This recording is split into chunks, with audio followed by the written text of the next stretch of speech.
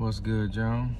So today, man, I just want to say, instead of praying for things to get better, situations to get better, we need to pray for us to get better.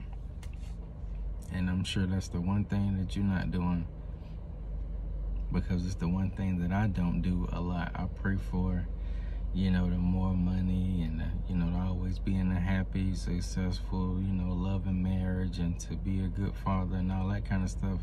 But it's just like, you also have to pray to be better and put the work in to be better. So, for example, we all want to have more money, but it's just like, with the money that you're making, what you doing with the money that you're making right now? How are you managing the money? Like, what knowledge do you have of handling finances and investing, or just whatever it is?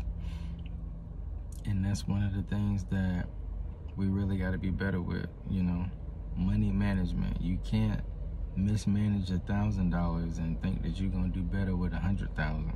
Like, you start right now, just educating yourself on different things to do with the money.